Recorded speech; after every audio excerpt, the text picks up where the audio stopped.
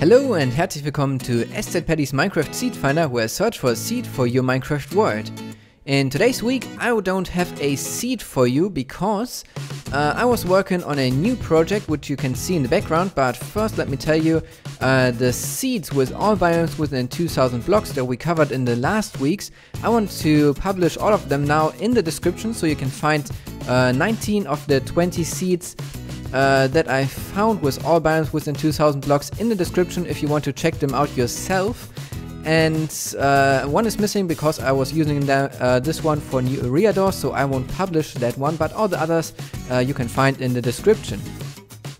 What you can see in the background now is a new program that I coded that is working now on my PC, and I call that Seed Scanner because it is scanning through seeds and taking note of the important stuff of the seed.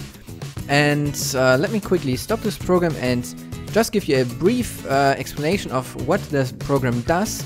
So if we stop it now, we can see that it takes note of each seed that it scans, and you can see the emits up here in the right corner, but that's not where it actually is. It's sitting on my left screen, and for the recording I overlaid it here like in the Seed Finder videos. And then it's taking note of the coordinates of spawn, and then from spawn the closest plains, the closest sunflower plains, the closest forest, the closest flower forest, and so on, with all the criteria that you can see up here. It's 22 different biomes and structures that I'm scanning in the seed, and the range that I'm scanning is up to 3000 blocks. And what is different about this program in comparison to my old one is that I actually can take note of the coordinates where the stuff is. This is not the exact coordinates, but it's an estimate based on the pixel of a calculation that is based on the pixels on the amidst screen. And therefore I can then calculate a distance to spawn of that biome. So if we scroll over here, we can see that these are the distances of the biomes to spawn, and we can see that, for example, the plains is in this last seed here 69 blocks from spawn, sunflower plains 376, and so on. And for example, the Savannah M is 3909 blocks from spawn, and then there are some left blank, but they are actually not blank. They are actually just colored in white.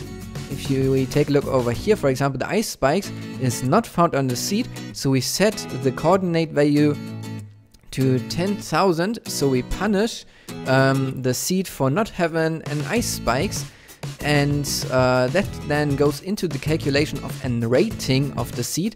And that rating you can see over here, it's calculated by something that is called least squares. So we're taking the squares of all the radius or the distances to spawn and adding them up, and then out of this we're creating this number.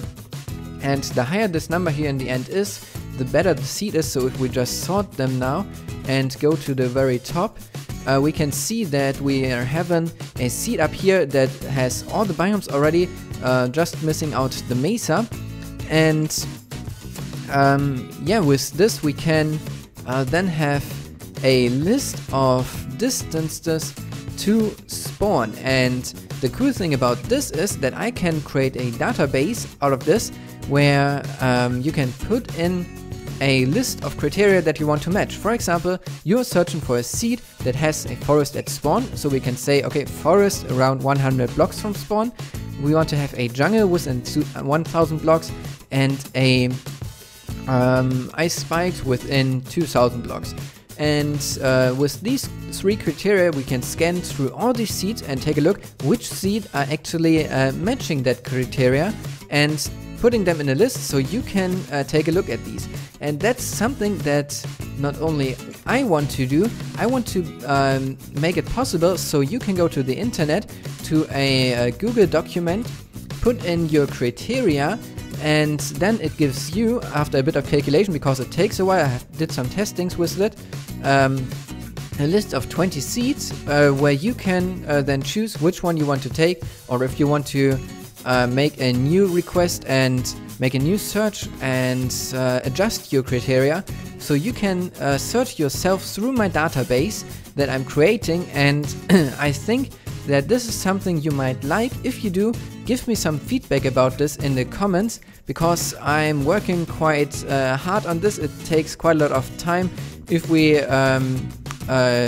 think about the lines in the program that I have in, let me quickly take a look. You can't see it right now, but it's quite a huge program by now. It's a lot of thinking going into this and adjusting, and